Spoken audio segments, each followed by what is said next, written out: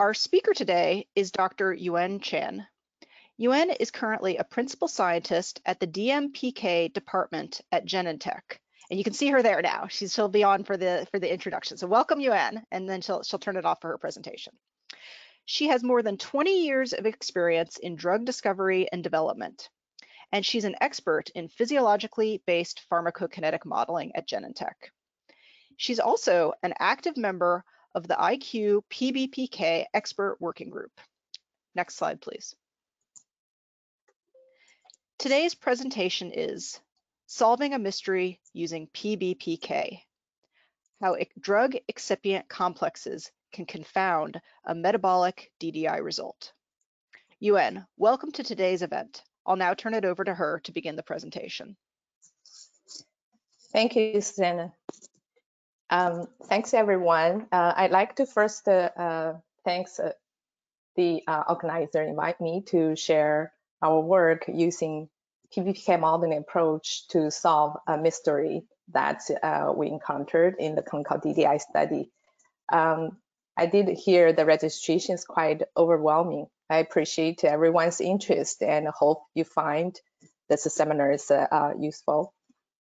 So with the limited time of the seminar, you may not be able to get all the details from this entire study that you would be interested. However, good things is that we do have 2 publications that are related to this topic already in the public. One of that covers the excipient drug complexation mechanism that led by my colleague Matthew Dirk and Paul Chen Chang. The other one basically related to today's topic covered how we use the PBPK modeling to parse this confounding clinical DDI data. So I believe that after this seminar, you can have chance to read those papers. You'll be able to find more technical detail. So anyway, in this entire work, we try to gain more scientific understanding that related to these 3 questions. Well, first is how could a excipiency effect on absorption confound the clinical DDI data? Second is how could we incorporate the drug excipient interaction into the mechanistic model to explain those expected DDI study results? And ultimately, how could, without the additional clinical DDI study, how could we still figure out this key DDI study parameter? Therefore, we have the confidence to use this approach to inform the co-medication strategy. So if all those questions are also what you're interested in the next 30 minutes, I'm going to walk you through to see how we solve this mystery by starting with sharing with you the confounding clinical DDI study results and what the proposed the hypothesis we come up with, and what's the approach we took to deconvolute this confounding DDI data. Of course, what would be the outcome and their potential impact. And at the end, I'd like to share with you our thoughts on the future implementation. So Fenebrutinib is a BTK inhibitor, is currently under clinical development. The in vitro data showing that Fenebrutinib is a 6-3 substrate as well as a time-dependent inhibitor. So prior to the clinical DDI study, we developed a PBPK model and predict that in the presence of Itraconazole, the Fenebrutinib, both Cmax and AUC, were predicted to be increased in the presence of the strong inhibitor.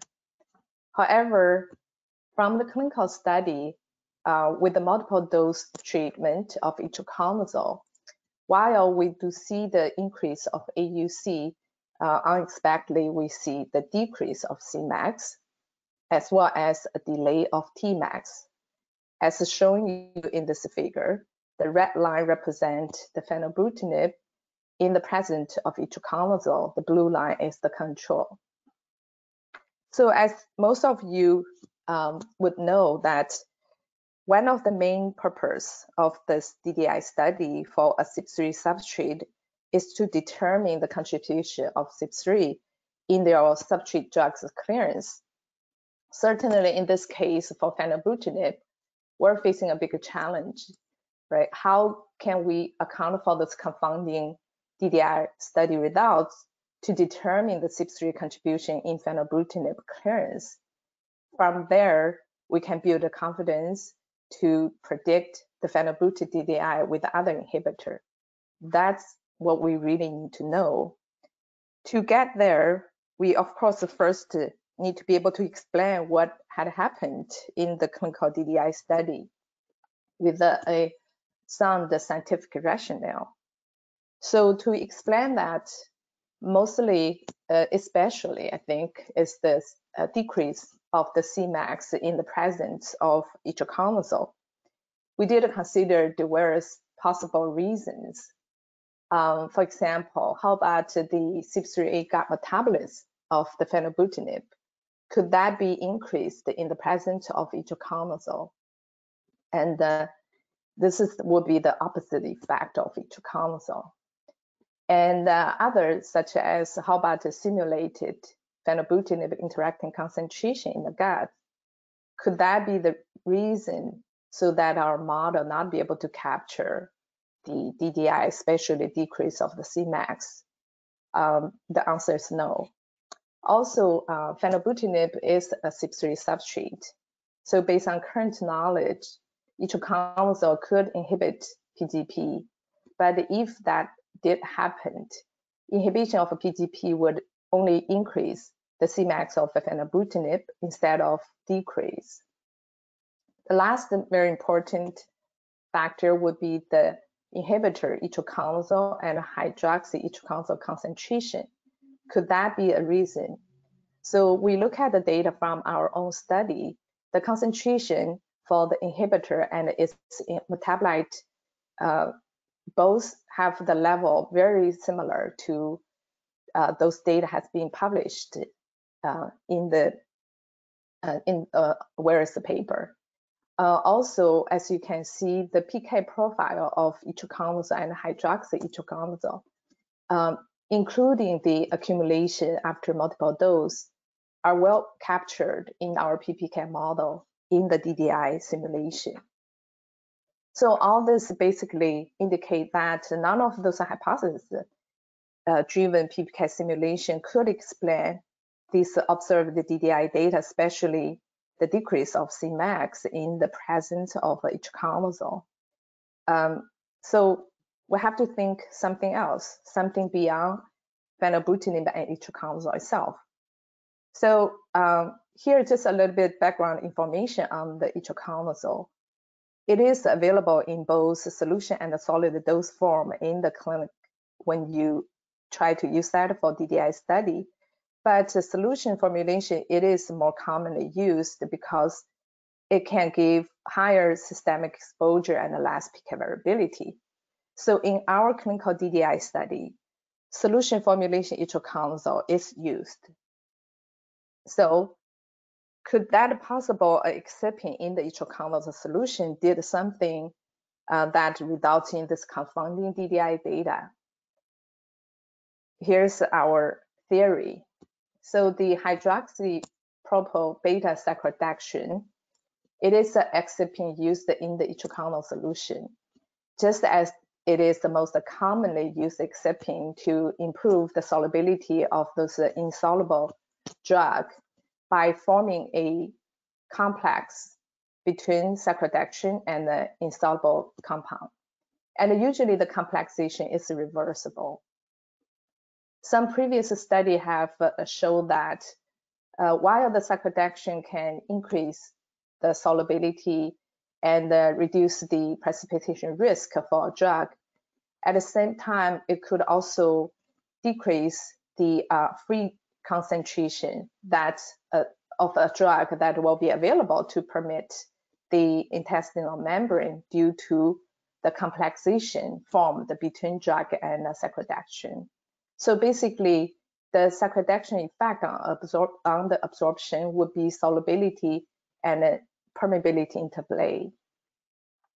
So follow that concept, it is possible that the cyclo-dextrin in the itraconazole solution not only played its role to increase itraconazole solubility, but also formed a complex with our drug Fenebrutinib when they co-administered in the DDI study. So to prove that, my colleague Matthew and Tom have proposed several in vitro and in vivo experiments. And here is a highlight of the key results. So first, from the in vitro solubility study, they found that Fenebrutinib can form a strong complex with the cyclo-dextrin, and the extent of complexation is concentration dependent. So they estimated the complex rate constant, which is the K complex, is quite high, which is 2 × 10⁵. Also, from the in vitro permeability assay, they found that the cyclo-dextrin can decrease apparent permeability of Fenebrutinib, also in a concentration-dependent manner.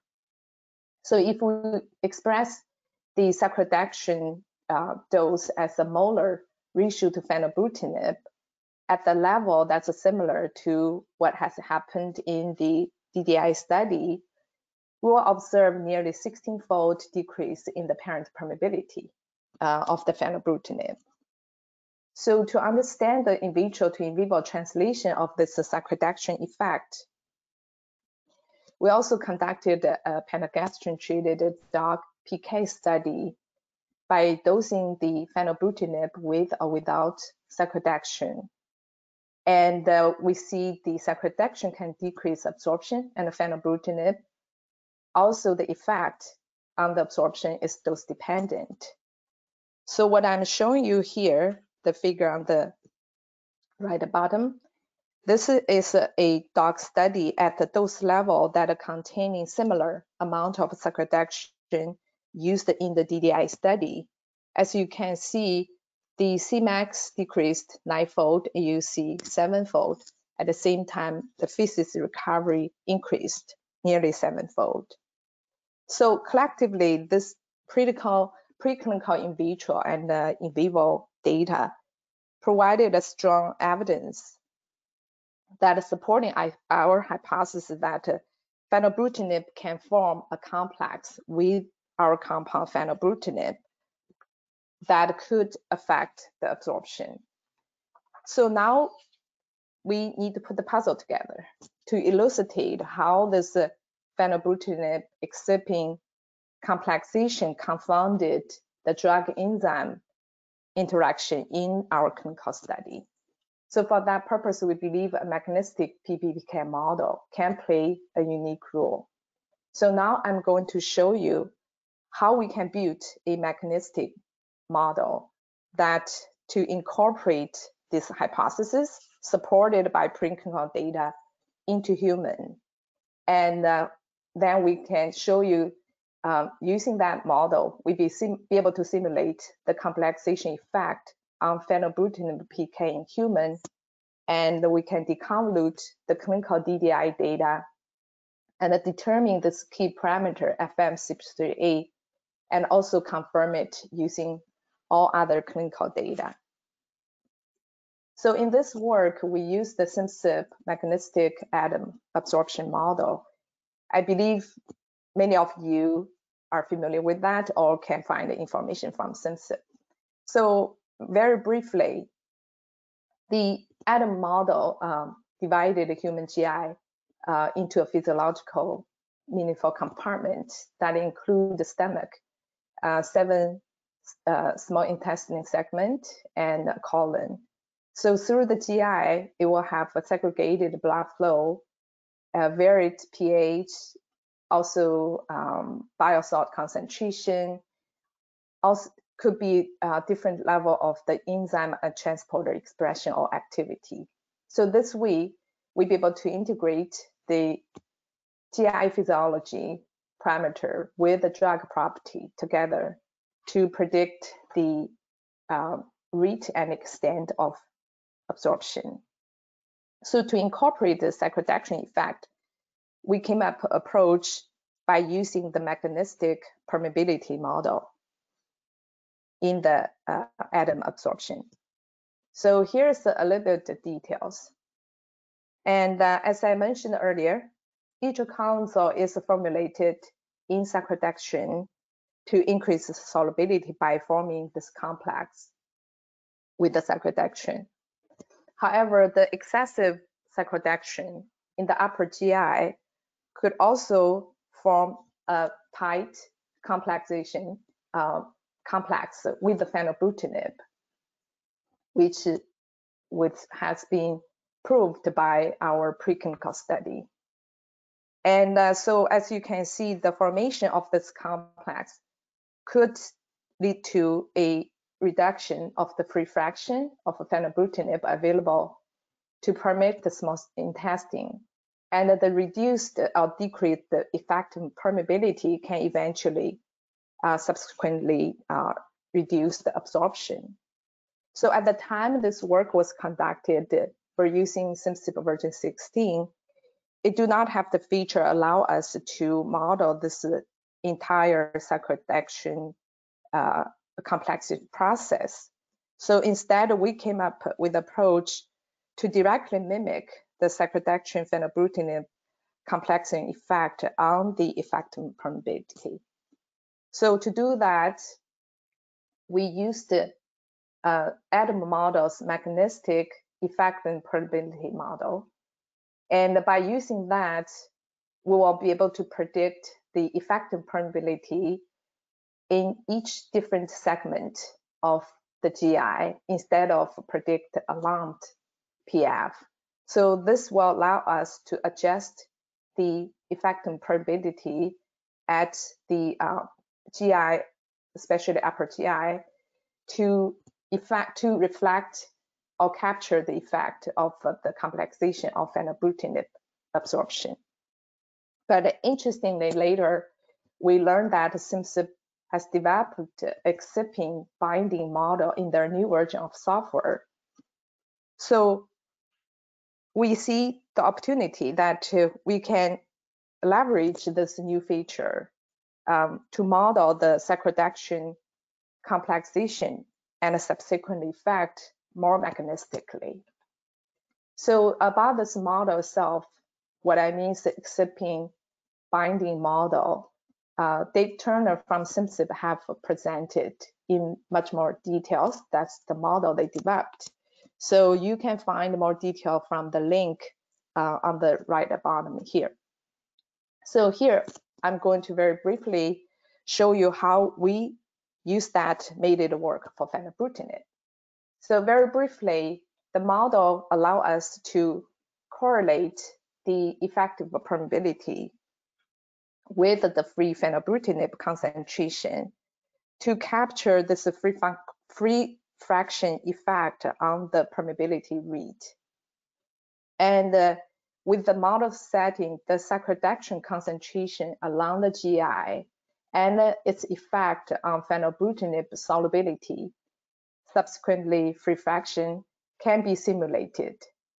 So as you can see, instead of put the Itraconazole, which is the drug that formulated in cyclodextrin, we replace that with the Fenebrutinib in the substrate position and the cyclodextrin on the inhibitor position. That's what's required by the model.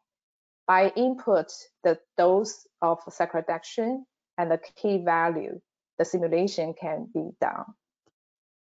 So anyway, using these two approaches, we'll be able to simulate the effect of cyclodextrin complexation on Fenebrutinib PK. So as shown you here, the left figure is the Fenebrutinib PK simulated use the PPK model with or without reduce the PF in the upper GI to reflect the complexation effect. The black PK profile is the Fenebrutinib PK without cyclo-dextrin, and the blue dotted line is with consideration of the complexation effect. So similarly, the right figure is from the simulation using the cyclo-dextrin binding model with the input cyclo-dextrin dose and the K complex determined from an in vitro study. So as you can see, when the complexation effect is incorporated in the model through either approach, the mechanism absorption model do predict a decrease of Fenebrutinib absorption. And the effect is more pronounced on the Cmax than AUC. So while this cyclo-dextrin binding model in the new version of software is more mechanistic, but unfortunately, we cannot use it to simulate the interaction among three things: cyclo-dextrin, Fenebrutinib, and Itraconazole simultaneously, as what I just showed you. In order to simulate the next step, DDI with Itraconazole, and also its inhibitory metabolite, both also need to be in the inhibitor position. So that was not the model initially developed for, until we discovered this more complicated issues or phenomena. However, since we be able to use our model with the manual reduction of PF to confirm the effect of cyclo-dextrin on the PK, so we continued using the model I just described with the old version of the software for the further deconvolution of the DDI data. So what you see here is the simulation of DDI for the Fenebrutinib PK in the present and absent of Itraconazole. So what's showing here is the left panel is if we only consider CYP3 inhibition effect from Itraconazole, but the non-cyclo-dextrin effect, you would expect a quite significant DDI. The red line is the Fenebrutinib with Itraconazole, and the blue line is Fenebrutinib dose alone. So you would expect to see both increase in Cmax and AUC. However, if we use the model we just developed by considering both CYP3 inhibition effect and also complexation effect, as you can see, the increase of the Cmax and AUC caused by CYP3 inhibition can be offset by the reduction of absorption that was caused through this complexation with the cyclo-dextrin.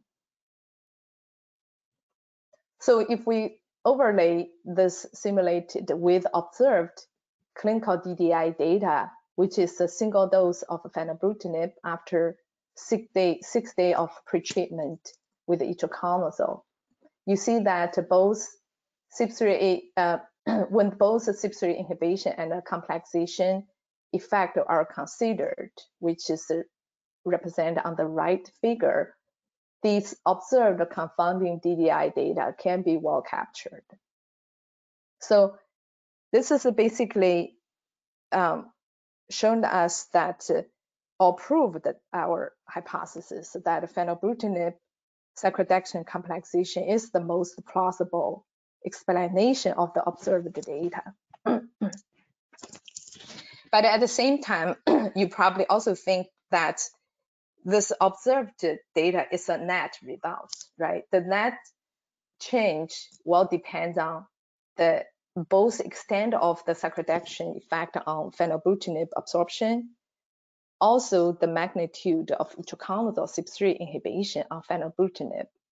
And the extent of the latter is determined by the FM CYP3A in the Fenebrutinib clearance. As I mentioned at the very beginning, this is the most critical factor that we would like to determine from this solving this confounding DDI data. So to increase the confidence in the determination of FM CYP3, we further conducted 2 sets of sensitivity analysis. So the first one is the sensitivity analysis on the FM CYP3A value from 0.5 to 0.95. And the Fenebrutinib Cmax ratio and AUC ratio in the presence of Itraconazole was simulated at each given FM CYP3A. And the simulation was conducted using the model with or without consider cyclo-dextrin effect. So as you can see here, without incorporation of cyclo-dextrin effect, none of the simulation at all giving FM range from 0.5 to 0.95 be able to capture both Cmax and AUC change correctly. And for example, if we just only focus on to match AUC ratio, sorry, here is the bottom is the observed data.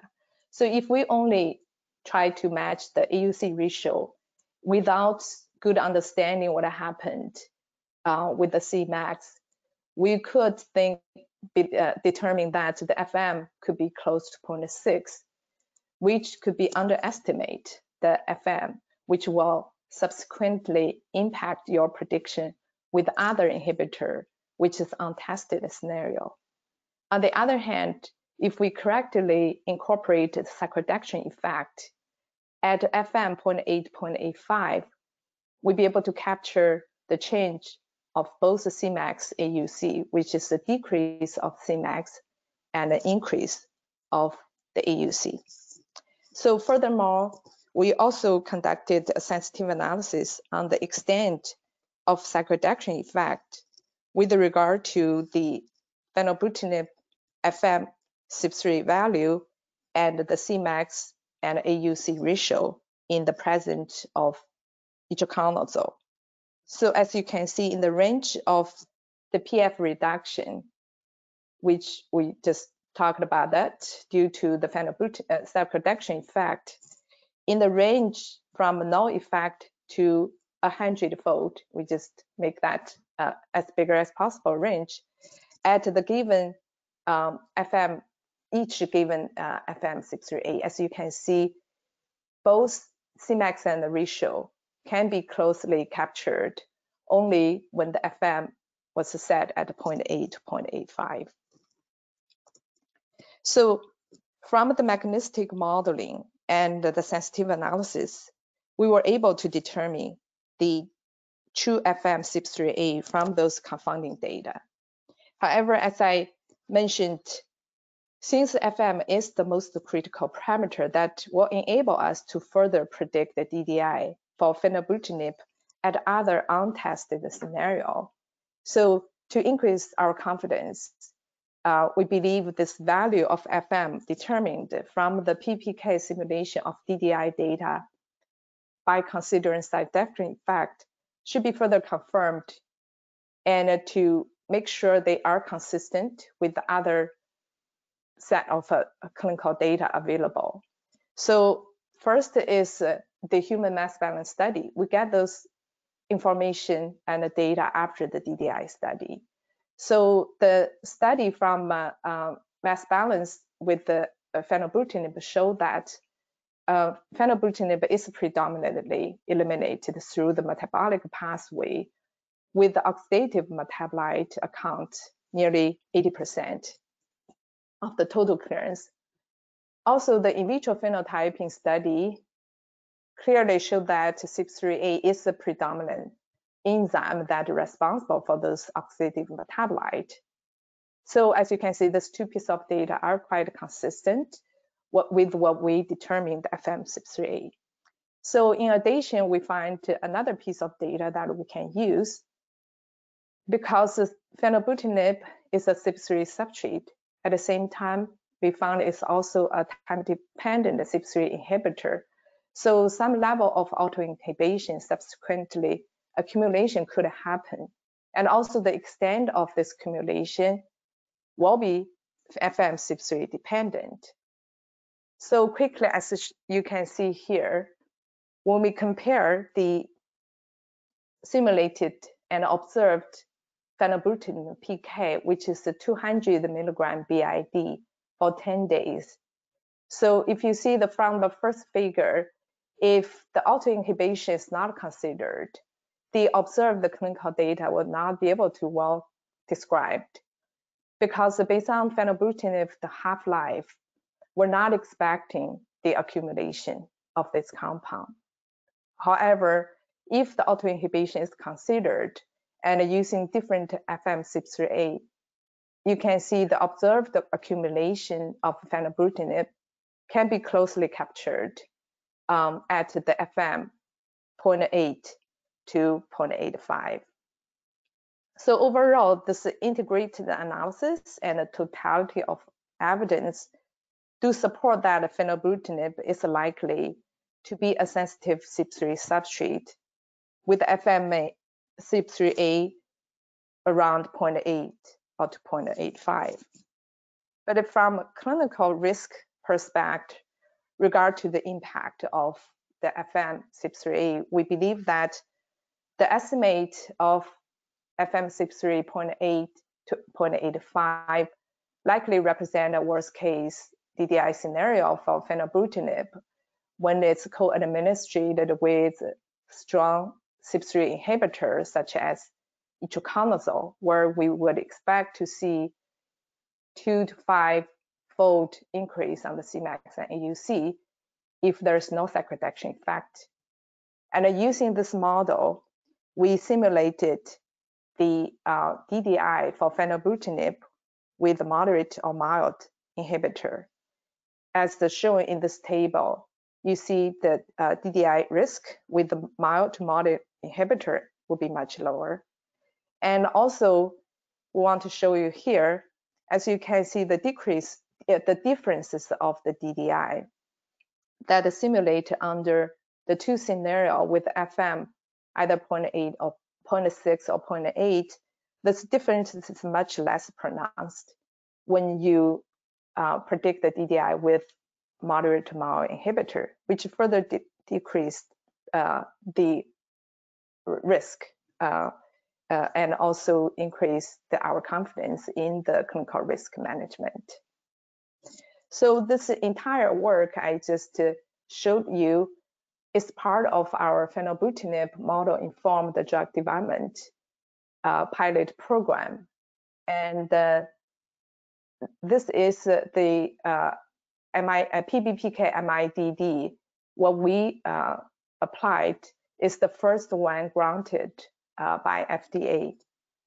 So as the MIDD program is looking for the novel use and modeling simulation in drug development, as I'm showing here, using the PBPK approach with incorporation of those hypothesis-driven mechanisms, we'll be able to come up with a scientifically sound rationale to explain those unexpected clinical data. And the approach we're taking allow us to deconvolute those clinical data and determine the key parameter, which is critical for us to be able to inform concomitant medication strategy or recommendation, which also allow us to have the opportunity to accelerate our clinical development. So the alignment of this MIDD approach do give us increased confidence internally to use the PBPK approach for other programs. Also, alignment with the agency allow us to understand and know early that how this approach could be used in our DDI strategy, and also to inform the eventually the drug labeling. And our learning is that the MIDD do provide, great learning to broader scientific community as well as the agency, as now we all became aware of the rule of a drug-excipient complexation on the interpretation of the DDI with the CYP3 inhibitor. And we feel that it's a great opportunity for us to think more creatively about how the novel modeling approach can be used to bridge gaps without conducting additional clinical study. So now I would like to share some of our thoughts for the future implementation from this work. As we know, Itraconazole solution is the most frequently used inhibitor in the clinical DDI study. when you have a NME that is a CYP3 substrate. So because of that reason, we believe that the excipient drug interaction should not be overlooked. But on the other hand, I want to also point out that the magnitude of the effect will depend on the extent of complexation as well as the amount of excipient in the drug formulation. So especially in our case, as earlier I pointed out, so based on all the drug information that what we collected, we do notice that the Fenebrutinib do form a inclusion complex with the cyclo-dextrin with a highest K complex as the table showing here. And you can read more details from Dr. Dirk's paper. And also compared to other formulations, in the Itraconazole solution, it do contain, we will see unusually high, almost the highest amount of cyclo-dextrin relatively to other marketed drug. But nevertheless, we would suggest that understand the NME complex early, at least prior you carrying out the DDI study, may provide assurance to avoid those confounding DDI results. That will give you opportunity to decide that you can choose different formulation or something. If you cannot avoid, you can choose another workaround by, for example, to do the dose staggering of the NME with the other COMAT that contain the cyclo-dextrin. So by now, I hopefully have walked you through and you do learn that more details that address the 3 questions that we initially tried to look at.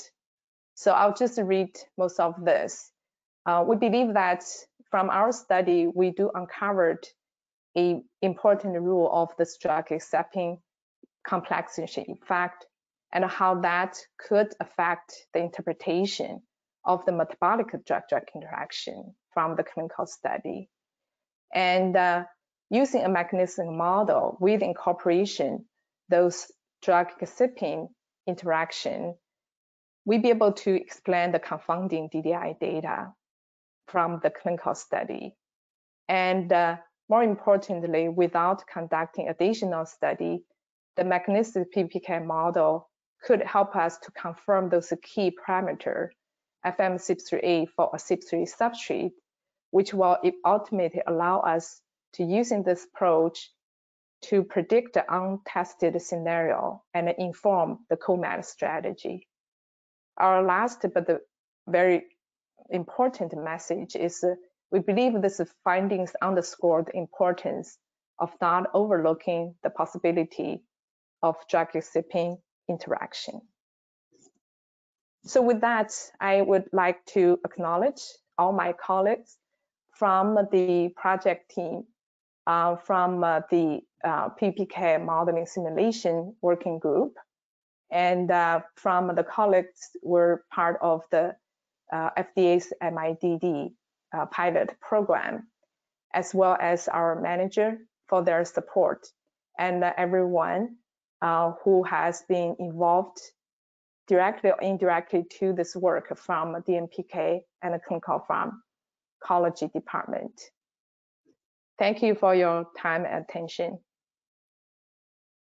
All right, thank you so much, Yuan. And we've gotten a ton of questions from our audience, so that's really great to see. So we'll try and answer as many as we can.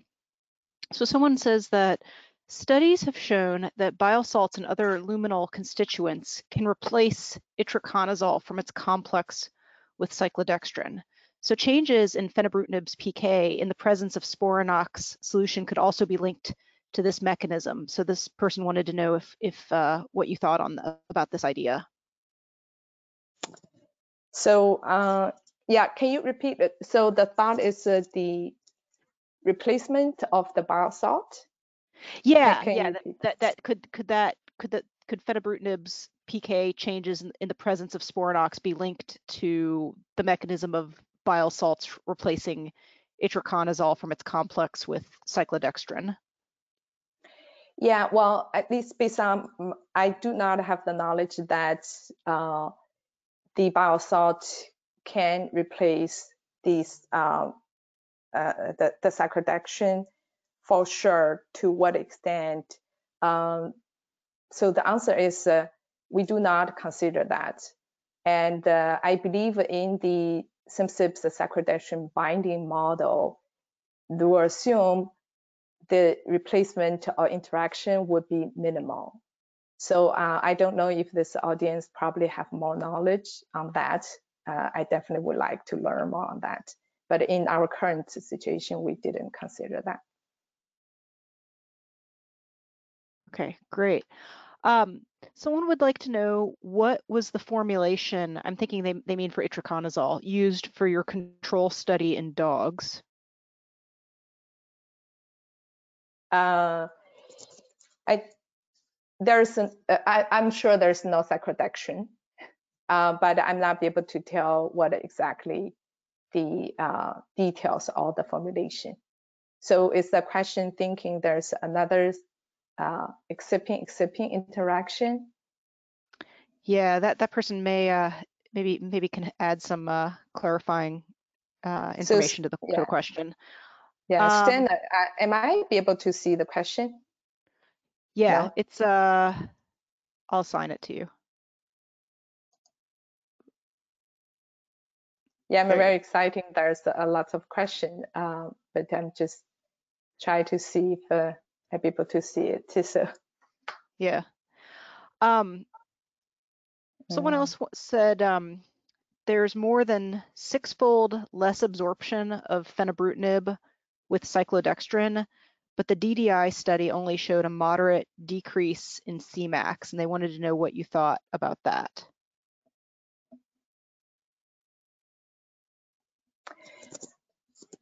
So I assume this audience is connecting the data from dog to human. Is that right? So. Okay. Well, so first, I guess if because I cannot read that question. So first, I will see for the dog study, right? When we try to correlate the in vitro in vivo correlation, we believe there's a qualitative translation from reduction of permeability to the reduction of absorption. But at the same time, this IV extrapolation, when we bring it from dog to human, we don't believe that will have one-to-one translation because the physiology different between dog and a human. But if the audience asks the human itself, what we see now is a net effect.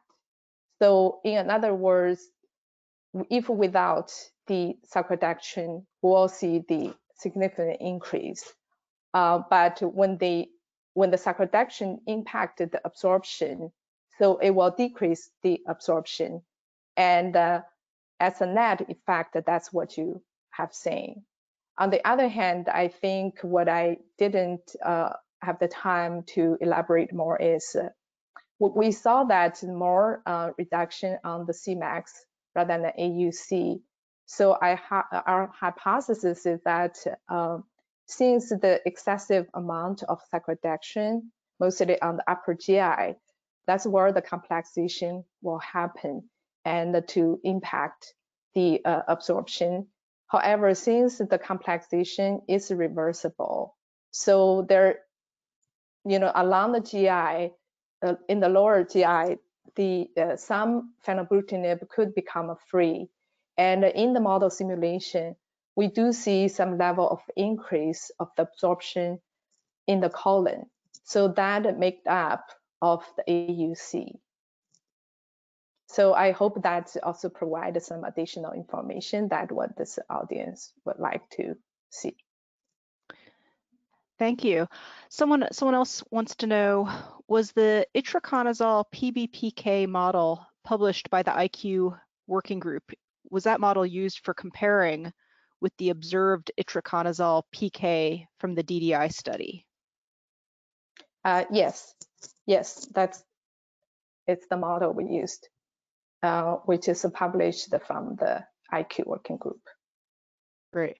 I think you did answer this because you talked about dose staggering. Someone wanted to know, can the victim be dosed 2 hours before or 4 hours after itraconazole containing beta-cyclo-dextrin?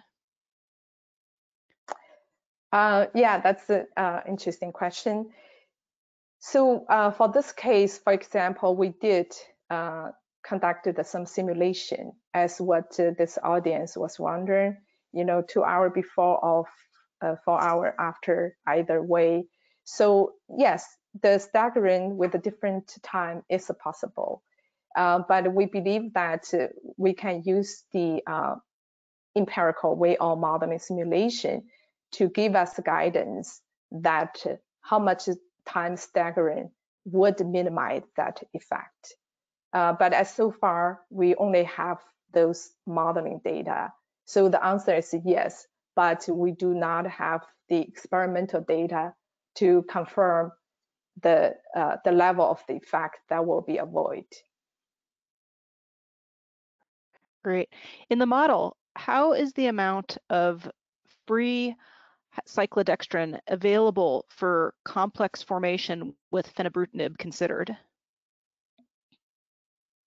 As I mentioned, in the cyclodextrin binding model, the free fraction of the cyclodextrin, the free drug concentration, like in this case Fenebrutinib, is connected with the PF through this model, and also the free cyclodextrin concentration and their effect on the solubility, and subsequently the free fraction of Fenebrutinib will be modeled.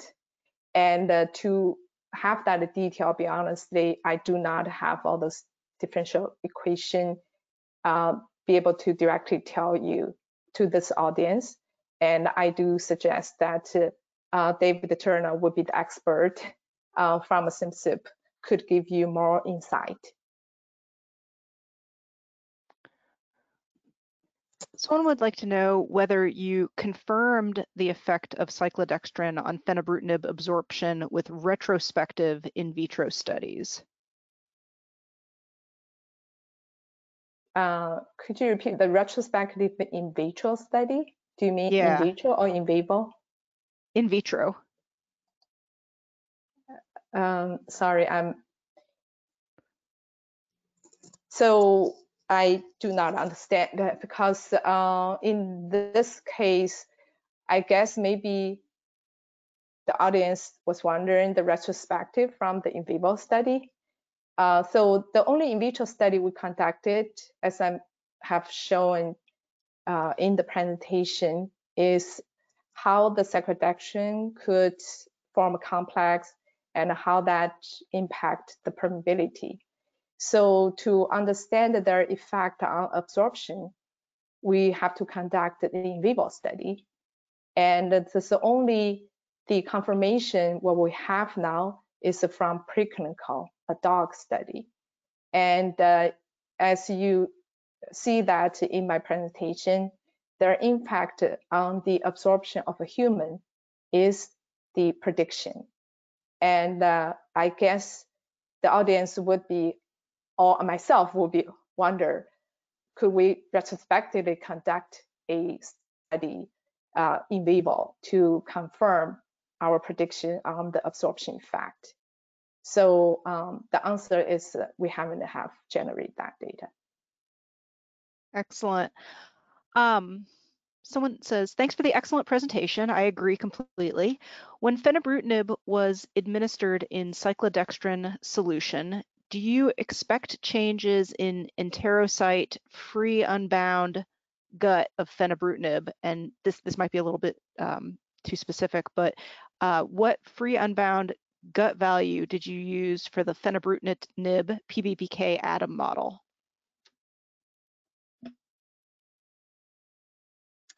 So the free drug concentration in the gut we tested both either using what the model predicted or with assumption that equal to the free fraction in the plasma.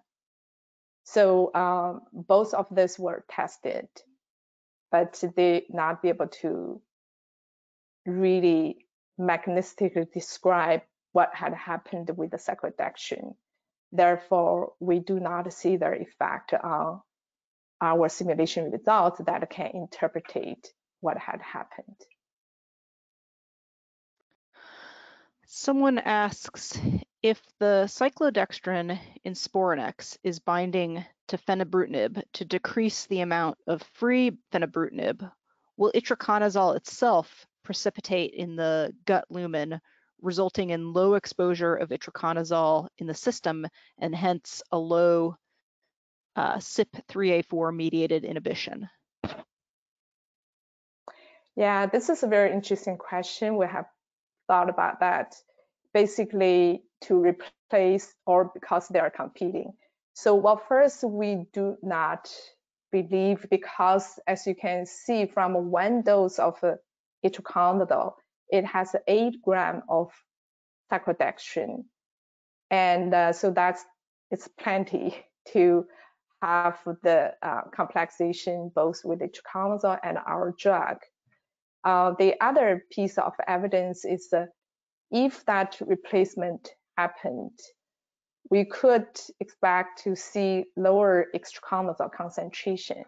So based on our data, we do check that the itraconazole dose before or after, I mean, prior to co-administration with the Fenebrutinib or after, which is co-administered with Fenebrutinib, their concentration almost not change.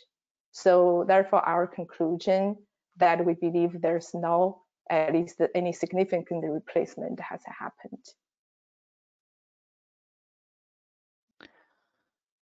Someone's comments, they say, very interesting presentation and application of PBPK.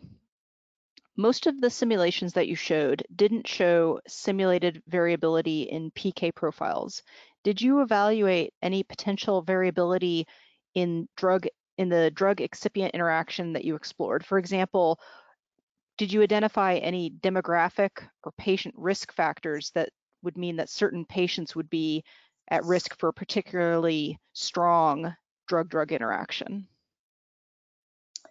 Well, first, in this simulation, we do use the population, typical 10 by 10, and we did generate those simulation data. On the other hand, we didn't really assess how those variability, especially the risk associated with the individual. And I think that's a very good point, which we would like to be able to do that and in the future by working, also with the SimCyp to, once we have a better, higher confidence on, using the model to capture the individual and the overall variability. But on the other hand, I appreciate that question. This is a very valuable point. We would like to do more in the future. But on the other hand, I just also want to add in is for this Cmax decrease, there's people asking, 11-fold, it seems a very minor change. How that compared to, the variability, is that a biological reason, or there's could be experimental error. So we actually did look at the individual data. Out of 14 subjects have the full data, 12 of them has decreased or not changed. There's only 2 subjects have increased Cmax, but they also have the lowest baseline, indicating they could have higher gut metabolites. Therefore, their impact from itraconazole will be higher. So that will not completely offset by the absorption change. So this audience question definitely valuable. Things like this, we would be interesting to be able to build the model, look at the individual, and which will help to mitigate the risk on that point. Excellent. Someone asks, or they state, the cyclo-dextrin has been reported to modulate PGP. Will the modulation of PGP by cyclo-dextrin affect Fenebrutinib absorption? So yeah, I noticed there's start to have some work done to look at the cyclo-dextrin effect on the enzyme as well as the transporter. I do notice, yeah, there's a report talking about the modulation of PGP. So well, first, those are very interesting research, but at the moment, at least to my knowledge, I haven't really find that how those in vitro data would translate into the in vivo or clinical significant effect. So in current model, as I mentioned, we only considered if the itraconazole itself could modulate or inhibit the PGP, how that could impact the results. And the cyclo-dextrin effect was not modeled.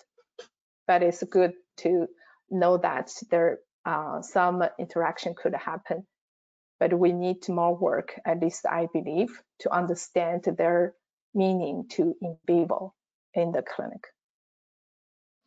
Great, we've just got a few more questions. Was there good agreement between the predicted and observed plasma concentration profiles for days 2 through 4?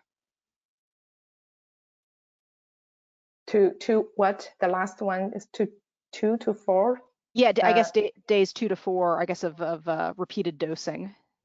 For the itraconazole? Or for the Fenebrutinib? Yeah, I said it says predicted and observed plasma concentration profile, so I'm guessing Fenebrutinib.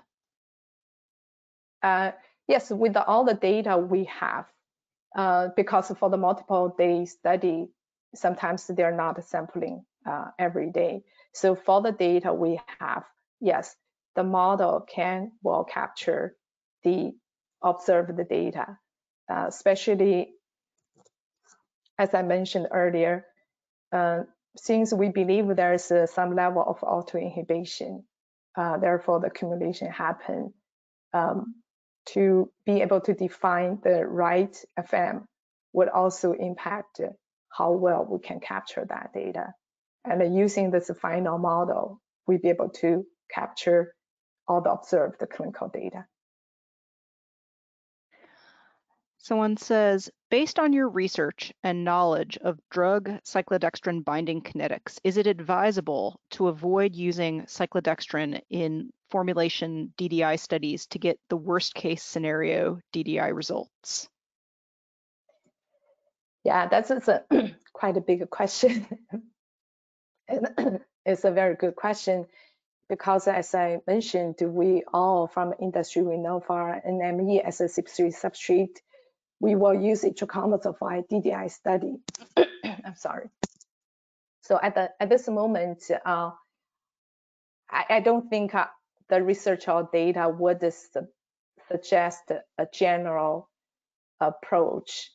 The reason of that, as I mentioned, we did also conduct the literature search to try to find more data published if there's other people have seen this phenomenon, how common this will happen, right? So our finding with excipient will really change a lot when we implemented it. So to do that, we definitely like to collect more data. Surprisingly, there's not a lot has been published. So that's the first point. Before I forgot, I want to mention. And here, I think in the pharma industry, maybe we can think about some source to be able to share those data so we can know how frequent that could happen. Because as I mentioned, the extent of the binding will depend on your drug's property. And those are the piece of data that has been missing. So from our experience, this is also the first time we have seen this confounding data with this specific drug, which also, as I mentioned, they somehow, because their size that especially caveat to the cyclo-dextrin form this tight, very tight complexation, those could be something really need to studied based on each individual compound.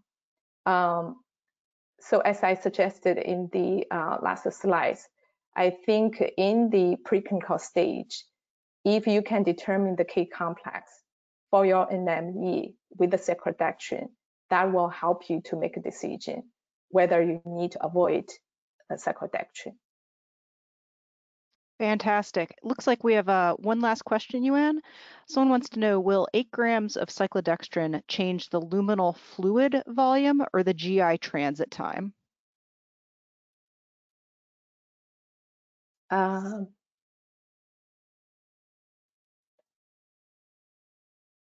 Yeah, I'm thinking about that. So with the 8 gram of cyclo-dextrin, will that change the GI transit time or yeah, the luminal fluid volume? Be honestly, I do not know that answer. I try to connect that question with what we see. The delay of the Tmax, what we believe, is because the cyclo-dextrin forms a complex with our compound, but because it's a reversible, so we see the shift of the absorption. I do not know, or we didn't incorporate that to see that could delay the nominal fluid or the GI transit time. So it's an interesting question. I'll think more, maybe find the source or maybe exchange information with this audience. They have more knowledge on that. Wonderful. Thank you so much, Yuan. Next slide, please. Before concluding the webinar, we have a few short announcements. We have upcoming webinars that you don't want to miss, and you can register for all of them by visiting us at certara.com. On behalf of Certara, I would like to thank you for attending today's presentation. This concludes the webinar. Goodbye and have a great day.